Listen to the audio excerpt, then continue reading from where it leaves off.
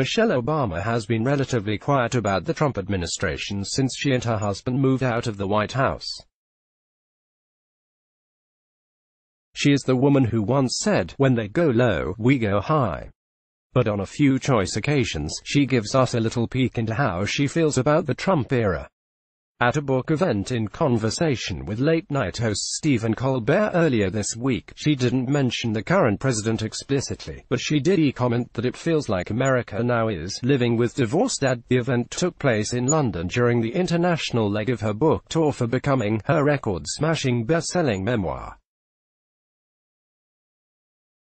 And her appearances have not only reminded audiences why the fashionable former First Lady was once named America's most admired woman, but also given her an opportunity to be more candid about the current political climate. During the discussion, Obama compared the U.S. to a teenager adjusting to family turmoil. "We're a teenager," she said, according to The Independent. "And we come from a broken family. We're a teenager. We're a little unsettled, and having good parents, it's tough. Sometimes you spend the weekend with divorced dad and that seems fun until you get sick. That's what America is going through, living with divorced dad." The Washington Post writes that her characterization prompted Colbert to do an impersonation of the president.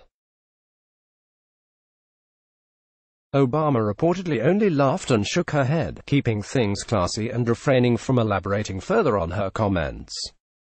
However, she seemed to direct the conversation toward Trump later when she spoke about how living in the White House didn't change her husband, Barack Obama, or their children. "We were always ourselves. The presidency does not change who you are.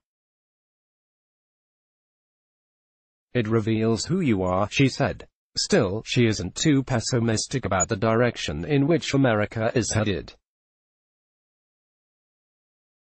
At the event, she struck a hopeful note and reminded people of how resilient humans have been, even in the face of dire challenges. "It may feel like a dark chapter, but any story has its highs and lows," but it continues. "Yeah, we're in a low, but we've been lower," she said. "We've had tougher times with more to fear. We lived through slavery and the Holocaust and segregation, and we've always come out on the other end, better and stronger." Let's block ads. Why?